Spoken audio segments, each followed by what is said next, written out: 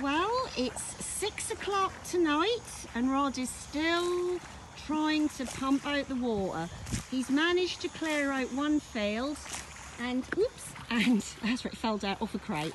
And he's now dragging the pipe to another field so we can start to drain the water from this one.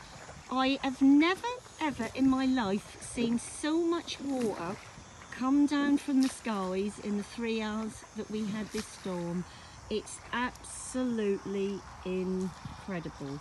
As I said, this is 6 o'clock tonight after the rain first thing this morning. It is just unbelievable, really, isn't it? And it's really, really hot. The sun is still shining, blue skies now, and here we are. So Rod will continue pumping well into the evening, I suspect. How's it going, Rod? It's all good fun. There we are, just another day for rod weeding at Easy Horse Care Rescue Centre.